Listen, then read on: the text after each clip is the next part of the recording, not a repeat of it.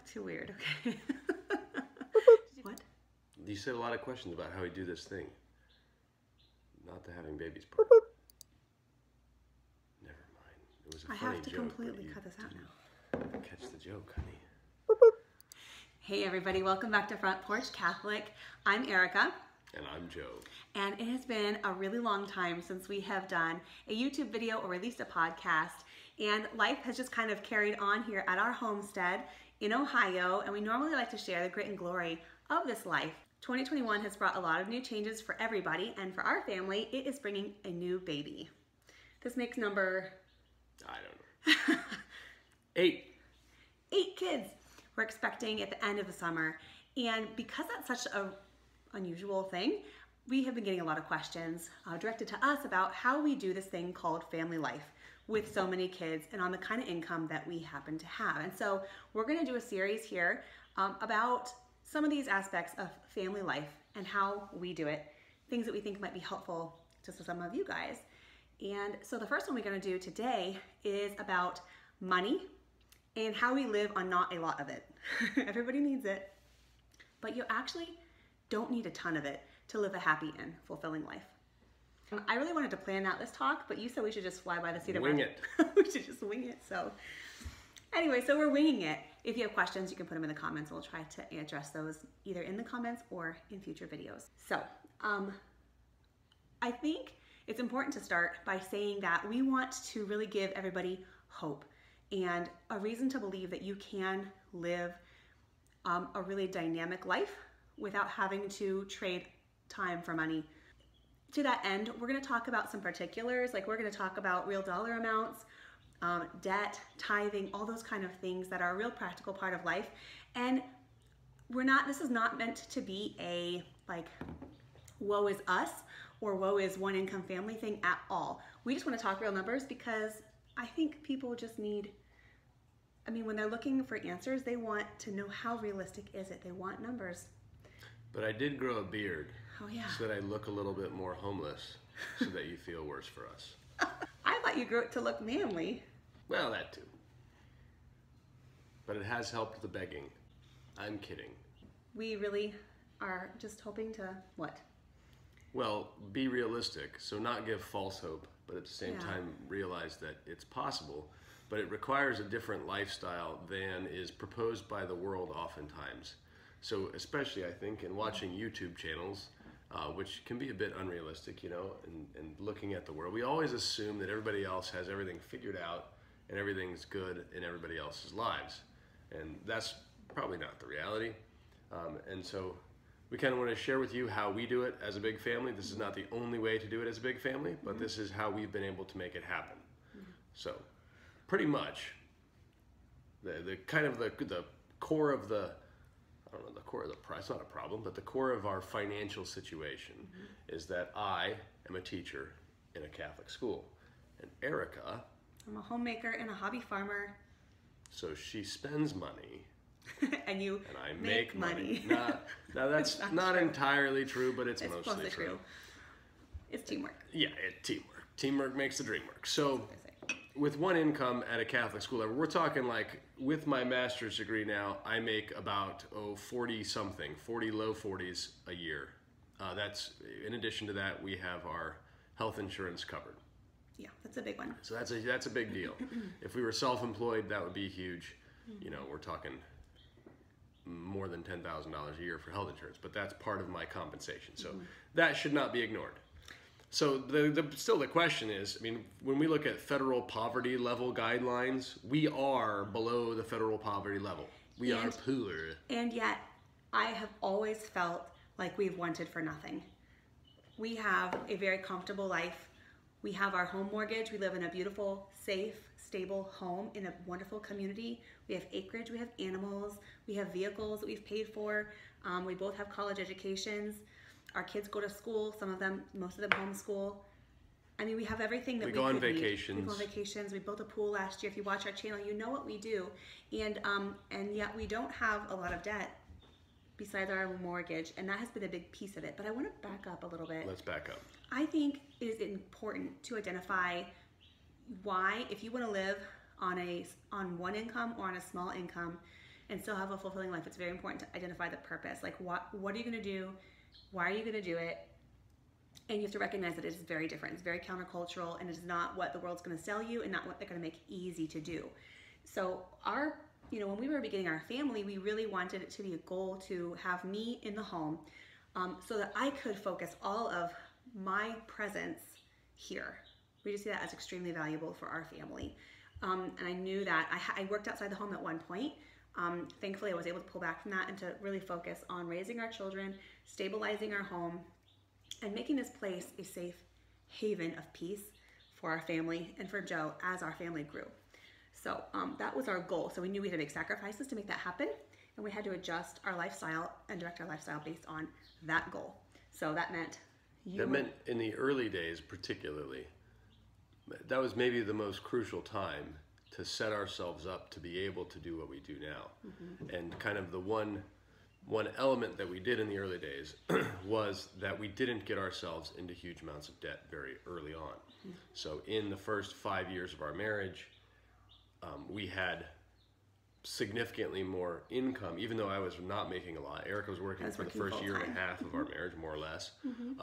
We came in paying down debt pretty rapidly. We bought a fixer-upper home that was not a lot of money. So we had a like very, $53,000. Yeah, $53,000 foreclosure. So very, very low amounts of money going out in the early days, so that we could kind of set ourselves up for the future when we knew that money would be significantly tighter, I guess you could say. Right. Yeah. And our lifestyle was pretty simple. I think about our early dating days in our marriage. We didn't really we've never really been like going out kind of people, but we would have theology and wine date nights in our basement when our babies were little. We started turning our desires into things we were proficient at and had hobbies come out of. Like, we started making our own wine because we found like it was cheaper to make it, and like, hey, we can like buy all the materials up front, make a bunch of wine, and then have wine at our disposal to share with friends for really inexpensive investment or whatever. So it's cheap. Not a lot of money. So we did things like that and would listen to talks on CD, which like was before podcast days. Back in the day. So we didn't go on vacations. We didn't have a lot of output of money on extras, and yet lived a very peaceful, happy, fulfilling family life. So that was key too, not disposing of our money. So those kind of life choices. We bought a fixer-upper, got out of that debt, paid it off when we sold that house and moved to a country property. We've always paid cash for cars, that kind of thing. So those are practical little bits, but I think on the theoretical level, income or money, really, most people's tendency is to spend whatever they make. So people are like, oh, how can I do this? Right now we're making $60,000, and if we go to one income, we'll only make $45,000. How will it work? And not to be naive, but part of the reason it's going to work is because it'll have to work. If we made $60,000, we'd probably spend $60,000. Yeah. We don't make that, so we don't spend it. So there's an element of that too. I mean, nobody thinks, in a sense, nobody thinks it's possible because that's not what you're doing right now. But if you were doing it, you would be doing it. Yeah, that's a pretty straightforward way of saying it. You just work with what you have and don't spend what you don't have. But part of being able to not spend what you don't have is also to, moderate your desires. So it can be really easy, I suppose, although we are both sort of homebodies to some extent, it can be easy to compare yourselves to the lifestyle of others. Like, we don't have new cars, and so if you want a new car, and that's really important to you, then you can't teach as a religion teacher and have only one income. It just won't happen. Like, because you're going to spend an entire year's income on a car. And so if you're trying to do that, don't do that. Kind of backpedaling from practical ways of not spending money, I think it's really important to talk about tithing. Because for us, when money comes in, or someone is generous with us and gives us a monetary gift, or you get a bonus, or even our children. The federal government give us $1,400 a person. Right. or our kids make money on their egg sales or whatever jobs they do for someone else, we right away, we all set aside 10% and we give that to our church, to charity, to some good cause. We tithe 10% of whatever comes in. And I think that as a starting point for what to do with your money has been incredibly key for us, because it compels us to be generous, to think of other people first, and it then, kind of influences how you do spend the rest of your money or how you don't spend the rest of your money. I mean, it's like tithing's kind of a framework for all of that. It puts money in the right context, because money can either be a goal or money can be a tool. Yeah. And it's easy to have money become the goal. And tithing is, it is, there's a reason God told us to tithe. Yeah. It's because we need to be detached from our money, because otherwise it becomes a goal for us. And it even becomes a goal for us. It can be about what we have or do not have monetarily, and that's of course always a temptation. But that'll suck your life away. Right. So tithing, paying off what debt you have, not taking on a ton of debt, and being realistic about your family's needs. So I think once you tithe and get rid of your debt, I think for us it has been key to focus on the necessities of life, like food, clothing, shelter. Yeah, but at the same time, you have to be realistic that if that's all you're doing is buying food, clothing, and shelter, you will burn up and become a shriveled, angry person. Right, and cry and all that stuff. Yeah, which we may have done from time to time, but there have definitely been low points and difficult moments. But so it's good to have, and I guess I'm going to flip it around and come from the income side, if that's okay, a little bit here. Yeah. One of the key things that has allowed us to do what we do is to have moments in our, whatever it is, how long have we been married? 17 years. She doesn't either, so it's okay. 17-year marriage, moments when we have had chunks of money come in. And chunks of money, being able to either earn chunks of money at a time or have chunks of money come in because we sell a house or because we have, farm, we sell animals, and these animals are not $15 a piece animals.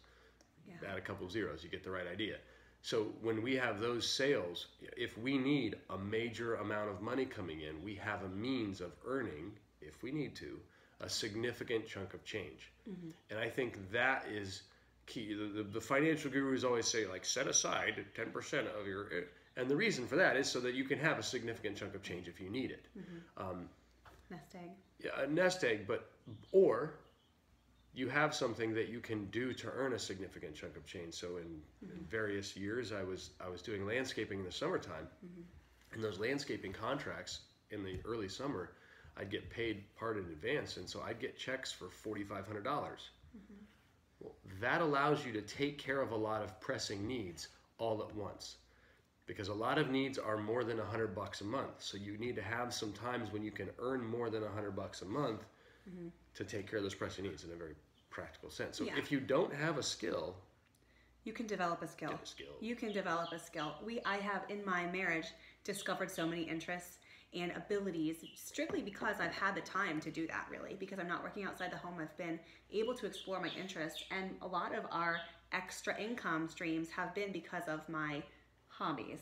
I know there's the landscaping, but for a time we were in some direct sales, and that was an incredible time in our marriage and really changed the course and direction and expectations of what we were able to do. We've got our animals. Those all kind of came as little side interests that then we were like, hey, this can earn us some money. We educated ourselves about them, learned the lingo, and found, those niches where those animals were desirable. So there's baby chicks over there. Speaking of animals. And those are not the ones we sell for $1,500. No. But they are an income stream for our daughter. She's got a little egg business on the side. They're her chickens. So I'm trying to train her up in that too. Yeah. And one of the things that's allowed us to have these extra income streams is that I work in a job that does not consume my life. Yeah. And so if both people are already working in jobs that they feel are consuming their lives, they're leaving at 8 o'clock in the morning, or they've got an hour commute, they're leaving at 7 o'clock in the morning, and they're getting home at 6 o'clock in the evening, there is no way you have a life left. And I'm not meaning to be mean here, but you're not going to be able to find extra income streams because you just don't have time for it. So you have to sort of be realistic about it. If that's the situation you find yourself in, an extra income stream is not going to be probably a possibility. Right. So there's the payoff in having one income that doesn't consume your life, having a lot of time in which you can explore hobbies, interests, and other avenues of income. But emergencies do come up, and so it's been helpful, and it gives us peace to know that we have these extra ways to earn chunks of money that will meet a real need. In another very practical application of this, we have had the fortune of having, if you're not in huge amounts of debt on your home, you can have home equity lines of credit, which is what we did for a time. Yeah. Because we had some major expenses. And instead of destroying our lives, because we weren't so in debt on our house, we were able to take out a home equity line of credit, take care of the expense, and then pay it off at a relatively low interest rate. We have also had people in our lives that have given us loans.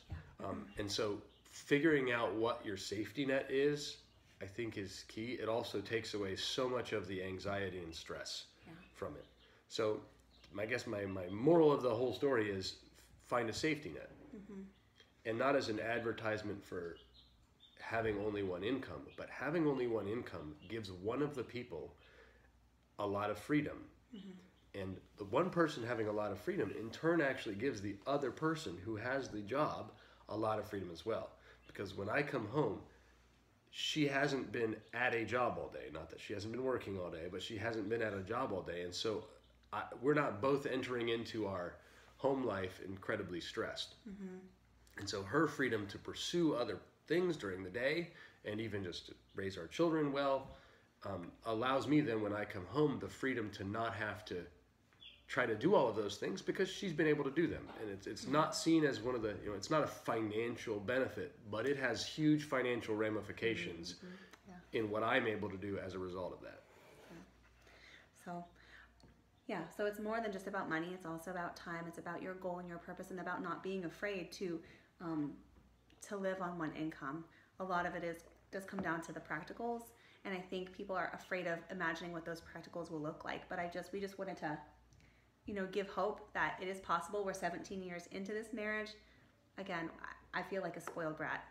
We lack nothing, and really so much of it has come from our dependence upon God's providence. We've just really tried to not try to realize that we are not able to manipulate all these things to meet our needs, but we really have to be docile to His plan for our family, for our life, and the use of our time and our gifts. So, I think that... And that providence doesn't mean like a naivety or a stupidity. It means a trust. And really, I believe that to be very important. And it starts with the tithing, but it's an overall understanding of that we are not God. Yeah. And therefore, things are outside of our control sometimes, and that's okay. And we are not in this in a sense for ourselves. Like we, even within kind of a micro scale here, like why do we need the house? Why do we need the cars? If it's just about us, then that's a certain empty cause. And that doesn't really motivate you to make sacrifices. But if we realize, okay, it's about being able to have 8 kids, like that openness to those kids who will live forever. And who will have children. And who will have children, maybe. Will have children, right. A legacy. And so then all of a sudden the sacrifice to drive a 15-year-old truck versus a new truck makes a lot more sense. And we're willing to do those things. If it was about us, it would be a lot harder to make those sacrifices. Yeah. So ladies, if you're thinking about staying home, or families, if you're thinking about going down to one income or struggling to survive on one income, just try to maybe keep those goals in mind and trust that knowing your family and your family's needs, your real needs, not your wishes or wants, but what your needs are, and being able to meet those in a variety of ways is really key to having a happy and peaceful home. So, and not just one that is like sustained, but one that that can thrive. I really feel like we've done that. You think so? Yeah. You satisfied? Yeah. You think our kids are satisfied? Yeah. Excellent. Good. Well, we're going to continue our series with things on family prayer, how to make that work, what that looks like, why. It looks like kids falling asleep and screaming and distraction. There's all of that, but you can pray together and it's fruitful. I want to do one on legacy, like why, a different perspective on being open to life. Once you have 8 kids, you do start to think about things a little differently. Other things that we hope will be helpful to people who are seeking to live a more simple, trusting life that's fulfilling and has a purpose. Meaning, we may do one on facial hair growth. We should do one on facial hair growth. Do you have a lot to say about that at this point? I don't know. This is the last time we did a podcast. Did I have a Fu Manchu? Yeah, it was during a year ago during the beginning of the cultural crazies. But anyway, so it's back. It's back to stay? Yeah. Okay. No, I don't know. Who knows? I guess things always And that's change. actually, it's my final point. Okay. Is that one of the keys to financial success? I don't think we can call ourselves financially successful. Surviving. Financial survival. One of the keys to financial survival, it really is willingness to adapt, to change, to not assume that what is accepted by most people, that 2 incomes is accepted by most people, and being able to be different than that, and also in your own life realizing that, yeah, right now our financial situation is good, but something could happen next week that would change that completely, and then we'll make a podcast about how we don't have any money again. But being willing to adapt, or realizing that it will be a constant adaptation of life to whatever is happening.